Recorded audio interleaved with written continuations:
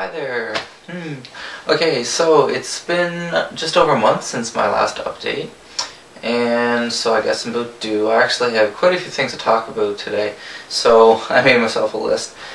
First thing I wanted to mention that is pretty important to me. It's been just over 1 year since my good friend Adam Murmis died of cancer, and this guy was amazing. He was just...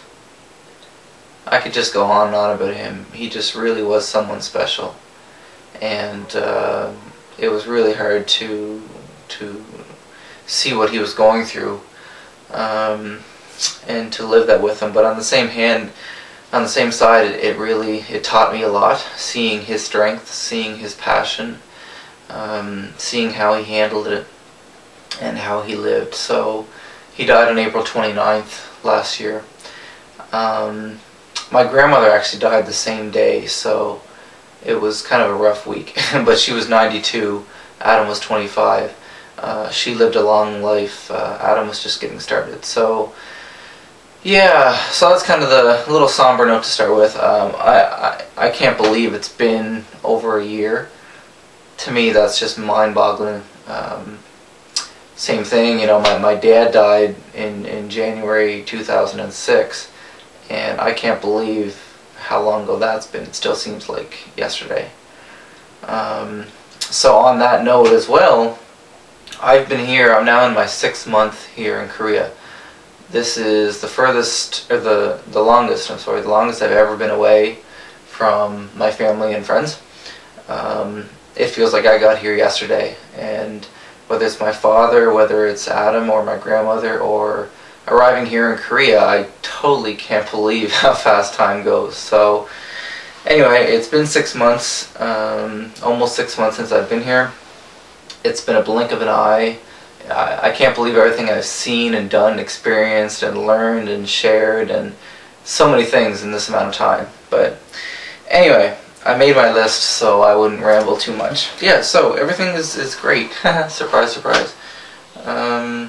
Really enjoying things in my school. I can't emphasize that enough. Like, it's so cool. And I mean, some of the smallest things, like one of my co-teachers keeps giving me all this leftover milk from our school, you know, and like, that's such a tiny thing, but I really appreciate that. It's really nice. Like, this is so much milk, and I drink a lot of milk. I really enjoy milk.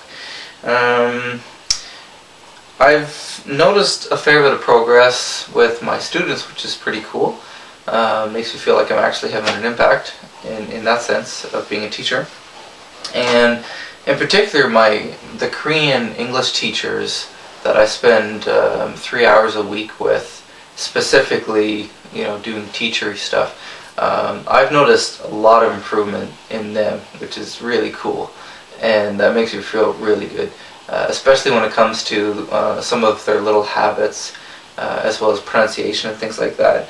That's really progressing well. And the vice principal is probably the one who has progressed the most, I think, since I've been here. He's totally come out of his shell as far as a confidence level is concerned. His vocabulary is expanding. His understanding of me is improving, and that's really, really nice to see.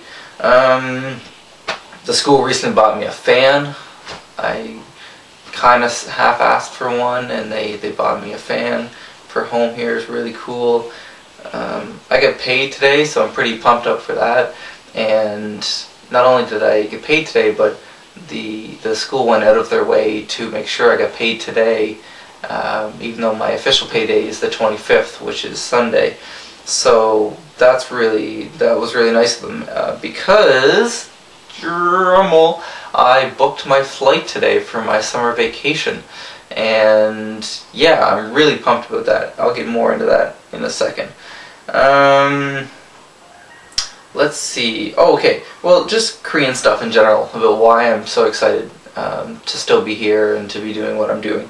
A couple days ago we had a picnic day, and that was a lot of fun. Day off work.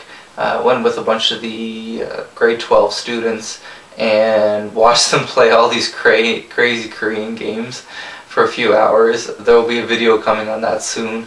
That was a lot of fun. It really was. And some of the parents made us got us a good lunch, prepared all that for us, and then Miss Song took me to a place about a half hour or so, maybe 20 minutes or so north of here, a very tiny fishing village, and we get to walk around there a bit. So that was a really nice day. Then the next day after that, which was yesterday, was the school sports day. So we didn't have any classes for that day either, and just the whole day was spent watching the students play their sports. And this was really cool, like the Korean wrestling and the soccer baseball and tug of war and basketball and did I say soccer game, or did I just think that? Soccer game. Yeah, it was really cool. So I have a lot of footage from that, and I'll be posting a few videos of that soon as well. So really, with my school, I'm really getting to see a lot of these traditional Korean stuff and really get into the Korean culture here. It's such a wicked opportunity to be at the school that I'm at. And I'm definitely, no question, I'm thankful for that every single day. So.